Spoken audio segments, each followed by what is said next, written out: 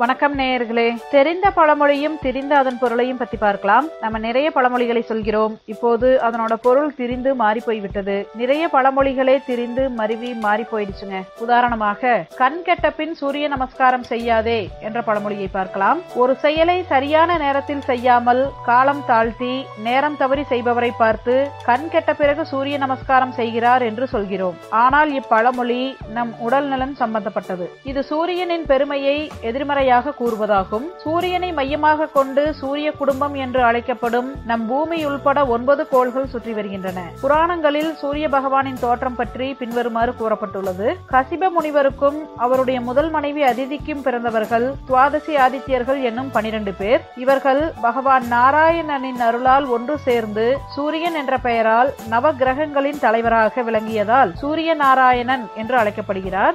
7 குதிரைகள் பூட்டிய ஒற்றை சக்கரமுடைய தேரில் தன் சிற்றனையின் மகன் அருணன் சாரதியாக இருக்க புல் பூடு தாவரங்கள் விலங்குகள் முதல் மனிதர்கள் வரை அனைவருக்கும் உயிர் சக்தியை அளித்து காக்கிறார். சூரிய ஒளியின் உஷ்ண சக்தி இல்லாவிட்டால் இவ்வுலகமே இல்லை. சூரிய பகவான் கொடைவள்ளல் குணத்தை கொண்ட கடமை உணர்வு மிக்கவர். சந்திரனுக்கு தன் ஒளியை வாரி வழங்குகிறார். சூரியனின் பார்வையால் பிறந்த கர்ணனும் நிறைய தான தர்மங்கள் செய்து கொடைவள்ளல் என்று பெயர் பெற்றார். கடவுளின் அம்சமான ஸ்ரீ ராமபிரானே சூரிய வம்சம் என்று தன்னை கூறிக்கொள்ளும் அளவிற்கு பெயர் பெற்றவர் சூரியன். கிழக்கு திசை இவரின் ஆதிக்கமாகும். இவரின் நிறம் சிவப்பு, தானியம் கோதுமை, சுவை கசப்பு. காயத்ரி மந்திரத்தின் காரணகர்த்தா ஆவார். அதிகார குணம் மிக்கவர். உறவு முறைகளில் தந்தைக்கு காரகனாகிறார். சூரியனுக்குரிய சித்திரை மாதத்தில் பிறந்தவர்கள் நிர்வாகத்தில் கொடியேற்றி பறப்பார்கள். கண்ணுக்கு தெரிந்த இயற்கை கடவுளான சூரியன் பயிர்களுக்கு தன் பார்வையாலேயே உணவை தந்து ஒளி வெள்ளத்தை உலகில் பாய்ச்சி பிரகாசிக்க வைக்கிறார். சூரியனுடைய வெளிச்சத்திலே ஓயாமல் வெளிவந்து கொண்டிருக்கும் சக்தி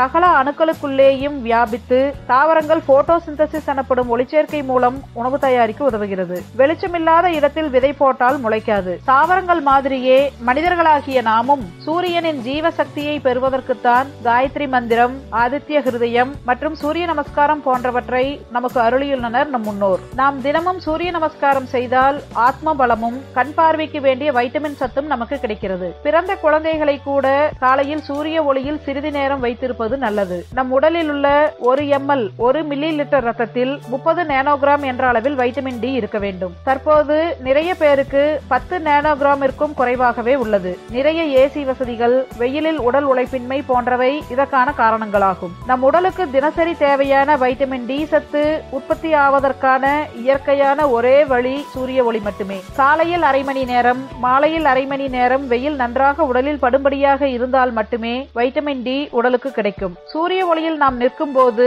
அதிலிருந்து வரும் புற ஊதா கதிர்கள் தோலில் பட்டு தோல் தன்னிச்சையாக வைட்டமின் டியை உற்பத்தி செய்து அது ரத்தத்தின் வழியே உடலுக்குள் சென்று கால்சியம் எனப்படும் சுண்ணாம்பு சத்து உற்பத்தியாகி பற்கள் மற்றும் எலும்புகளில் படுகிறது. அப்போது எலும்புகளின் அடர்த்தி அதிகமாகும். எவ்வளவுதான் கால்சியம் மாத்திரைகள் சாப்பிட்டாலும் சூரிய ஒளியில் இருந்து இயற்கையாக தோல் உற்பத்தி செய்யும் வைட்டமின் டிக்கு ஈடு இணை எதுவும் இல்லை. சூரியன் கண்களுக்கு காரகன் என்பதால் தினந்தோறும் காலையில் சூரியனுக்கு நமஸ்காரம் செய்ய வேண்டும் என்று நம் முன்னோர் கூறியுள்ளனர். நோயற்ற வாழ்வே குறைவற்ற செல்வம், சுவர் இருந்தால் தான் சித்திரம் வரைய முடியும் போன்ற பழமொழிகளுக்கு ஏற்ப உலகில் எவ்வளவு பெரிய செல்வந்தராக இருந்தாலும் உடல் ஆரோக்கியம் இல்லாவிட்டால் செல்வத்தால் பயனில்லை. ஞாயிறு என்றால் சூரியன் என்று பொருள். மனித மன உடல் ஆரோக்கியத்திற்கு தெய்வமாக சூரியன் இருப்பதால் அவருக்குரிய ஞாயிற்றுக்கிழமைகளில் செந்தாமரை மலரிட்டு சூரிய பகவானை வணங்கினால் ஆரோக்கியம் உண்டாகும். இதற்கு பலபடி மேலே போய் தேக சக்தியோடு நிறுத்திக் கொள்ளாமல் புத்தி சக்தி, சாதனா சக்தி ஆகியவற்றையும் சூரியனிடமிருந்து கிரகித்துக் கொள்வதற்கு காயத்ரி மந்திரம் மூலம் நம்மை நல்வழிப்படுத்தியுள்ளனர் நம் முன்னோர். கண் பார்வை குறையத் தொடங்கும் வயதில் அல்ல, நாம் பிறந்து வளரும் காலத்திலிருந்து இறக்கும் வரை சூரிய நமஸ்காரம் செய்வது மிக நல்லது. இவ்வளவு நாள் செய்யாமல் மறந்திருந்தாலும் எந்த வயதில் இருந்தாலும் சூரிய நமஸ்காரம் செய்ய தொடங்கலாம். இப்பழமொழி கண் கெட்ட பின் சூரிய நமஸ்காரம் செய்யாதே என்பதை விட கண் பெற்ற பையனே சூரியனை கண்டு மகிழ்வதற்கே சூரிய நமஸ்காரம் செய்வதற்கே என்று கூறுவதே சரியாக இருக்கும். அடுத்து, குதிரை குணமறிந்து அல்லவோ தம்பிரான் கொம்பு கொடுக்கவில்லை என்ற பழமொழியை பார்க்கலாம். கிமு 4000 ஆண்டுகளுக்கு முன்பே மனிதனால் பழக்கப்படுத்தப்பட்ட பாலூட்டி வகையை சார்ந்த சுமார் 30 வருடங்கள் உயிர் வாழக்கூடிய மனிதனின் போக்குவரத்திற்கும் ஏர் உழுவதற்கும் சில இடங்களில் மக்களுக்கு உணவாகவும் பல விதங்களில் குதிரைகள் பயன்படுகின்றன. பண்டைய அரசர்களின் போர்படையில் குதிரைப்படை இன்றியமையாதது. மேலும் அக்காலம் முதல் தற்காலம் வரை நிறைய குதிரை பந்தயங்கள் நடத்தப்படுகின்றன. குதிரையின் எலும்பு, முடி, சதை, பல் போன்றவை பல்வேறு பொருட்கள் தயாரிக்க பயன்படுகின்றன. குதிரைகள் படுத்தும் தூங்கும், சில நேரம் நின்று கொண்டே தூங்கும் வழக்கமுடையவை. இவை மிக வேகமாக ஓடக்கூடியவை. குதிரை குதித்து ஓடியதால் அதற்கு குதிரை என பெயர் வந்தது. பரிந்து என்பதற்கு வேகமாக என்று பொருள். குதிரை பரிந்து வேகமாக ஓடுவதை பார்த்து தமிழில் பரி என்று அழைக்கப்பட்டது. குதிரைகளின் கேட்கும் திறன், தொடு உணர்வு, பார்வை திறன் மிக அதிகம். தரையில் வாழும் பாலூட்டிகளில் குதிரையின் கண் அளவு பெரியது. குதிரையின் இரு கண்களால் 65 டிகிரி வரையிலும், ஒற்றை கண்ணால் 350 டிகிரி வரையிலும் பகலிலும் இரவிலும் நன்கு பார்க்க முடியும். ஆனாலும் இதற்கு நிறக்குருடு உண்டு.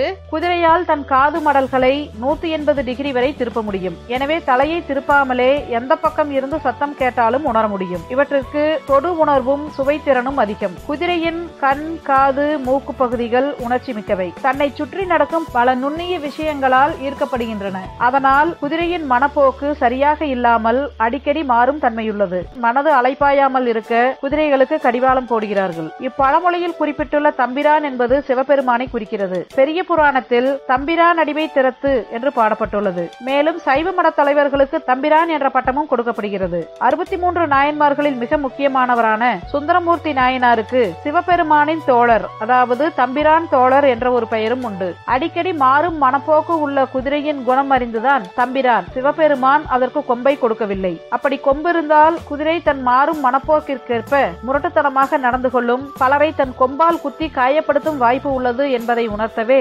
இப்பழமொழியை குதிரை குணமறிந்து அல்லவோ தம்பிரான் கொம்பு கொடுக்கவில்லை என்று சொன்னார்கள் நம் முன்னோர். என்ன நேயர்களே, இந்த பழமொழிகளுக்கான விளக்கங்கள் சரியா இருந்ததுங்களா? இந்த மாதிரி செய்தி வேணும்னா மறக்காம நம்ம ஹனிபீஸ் சேனலை சப்ஸ்கிரைப் பண்ணுங்க, லைக் பண்ணுங்க, ஷேர் பண்ணுங்க, பெல் பட்டனை பிரஸ் பண்ணுங்க. நன்றி, வணக்கம்.